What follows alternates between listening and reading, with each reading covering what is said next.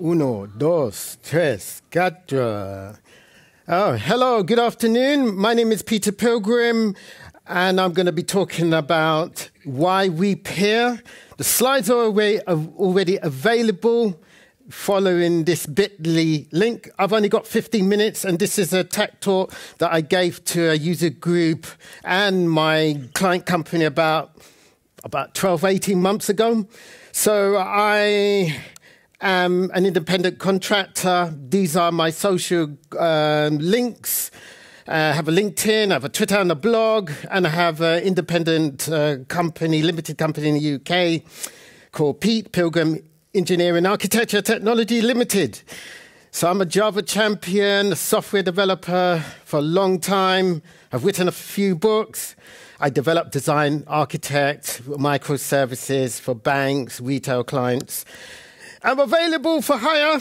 I just finished a contract last week, and that's what I'm looking for. So, peer development. What is peer development? So, some of you may be aware of what peer programming is. Some people may not. But 24 months ago, I didn't have a clue of what peer development was. That's because until I got a contract with a client that was using peer development more or less for nearly not even 100%, but 95% of the time, then it finally got me. So peer development is in your mind. And so this was my work desk at a Spanish bank. I won't name them, but you can go on my LinkedIn and have a look. And but essentially, it's two people working together at a workstation with enough office space. Now, this was a high-profile project. Forgive the untidy desk. And it was inside of a legacy bank who were doing waterfall and a bit of Agile. And they wanted to move and develop code faster. And I joined 6 months into their project. And so the benefits of peer development very quickly is that one works on a user story, a task. If you do Scrum, Kanban, Lean, you understand Jira tasks or bug trackers or moving stories from left to right. And so peer development is strongly associated with XP, extreme programming, and test-driven development, usually. But I've seen it used in ops, DevOps, when we've got a problem late at night or a production issue and we go off to a war room. You're seeing two guys and operations try and solve a problem with message queues with Pivot to Cloud Foundry and debugging, solving, and testing. So you don't particularly have to be in a 100% working environment to be a peer developer. So as I repeat, it's usually you have one workstation, mirrored displays like I have here, although you can't see this. I don't have two mice, but there are definitely two mice and two keyboards, usually. And that was the case for many of the places where I did proper peer programming. Like I said, I was a skeptic, and I said, all right, I've got this contract now. Okay, I'm cool with that. And I did the test-driven development test, and they gave me the gig. So what are the supreme benefits in that experience? Well, I found code reviewing. I've worked in businesses where pull requests and the tech lead had to approve your check-ins. And then I finally got it on day one of working with this bank that it's upfront, the reviews. It's timely, efficient then. And because you're working as a peer, it's hard then to point a finger at you. You're the one, you're the bad one, because you're working as a peer developer in the peer. So there's a lack of blame culture. And yesterday we had the keynote with Andre talking about diversity, being apolitical, having transparency, and safeguarding younger or novice developers. As I mentioned, you get the software quality up front.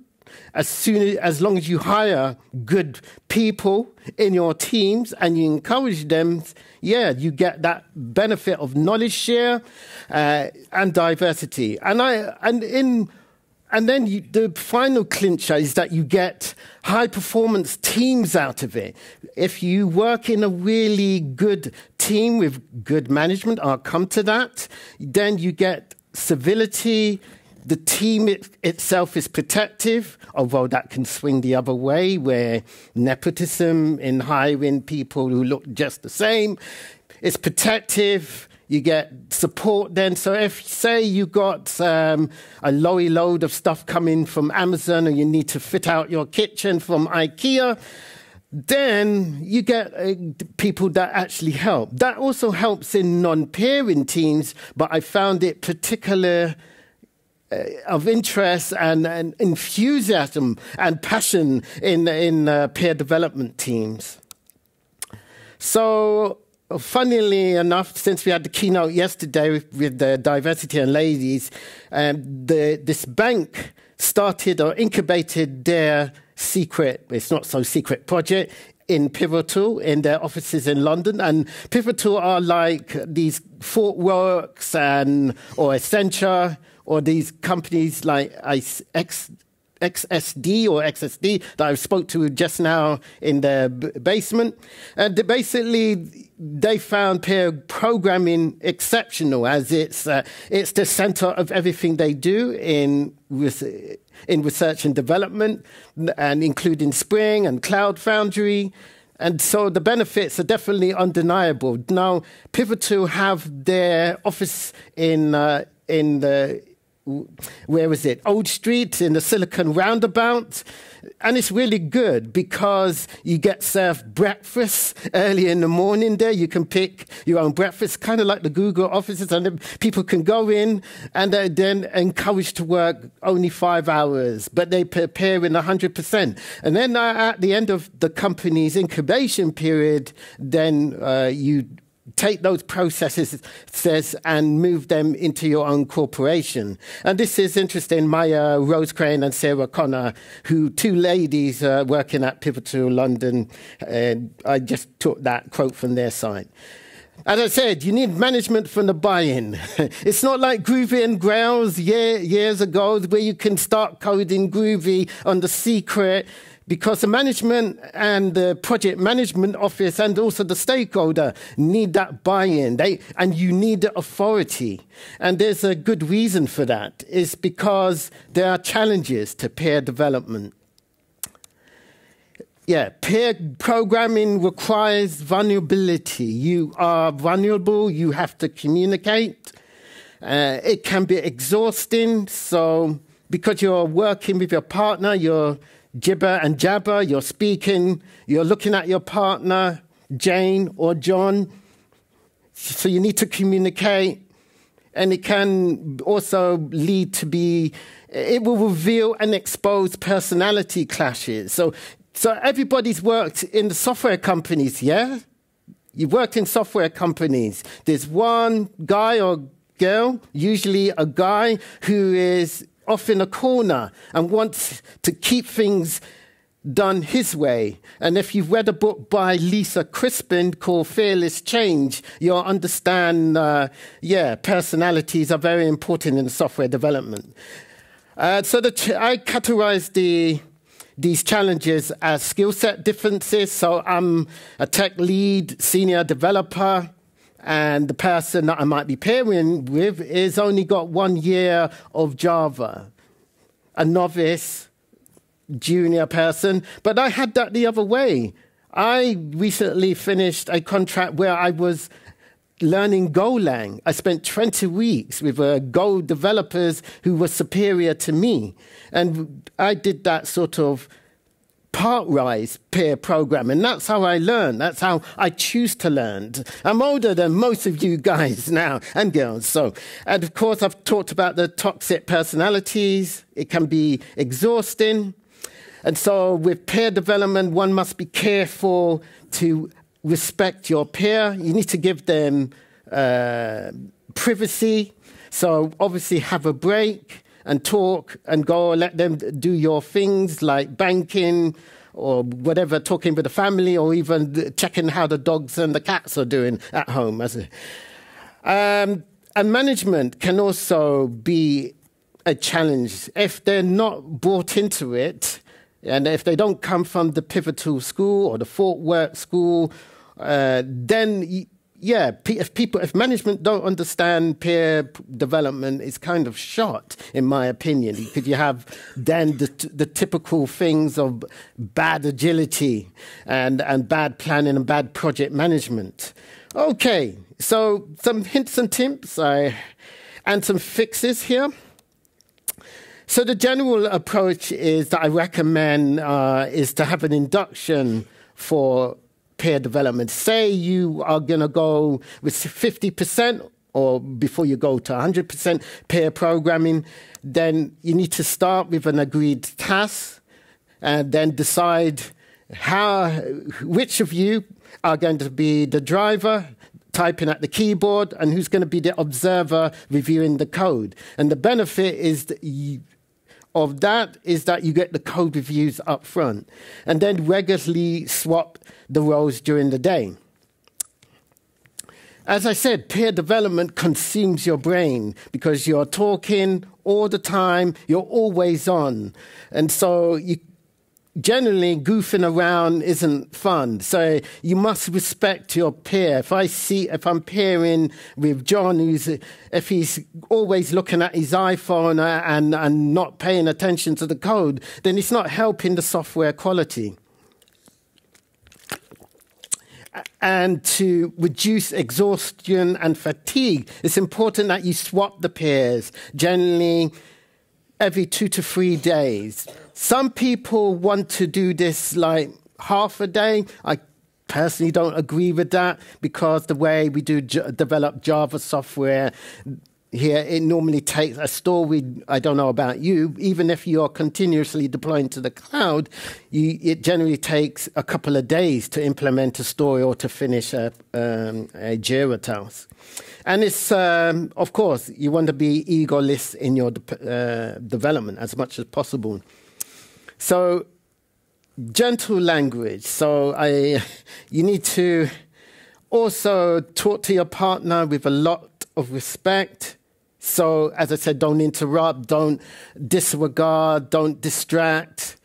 Make the space for people to make mistakes. So if you're a lead, it's very important with novices, they're going to make mistakes. They're going to fail.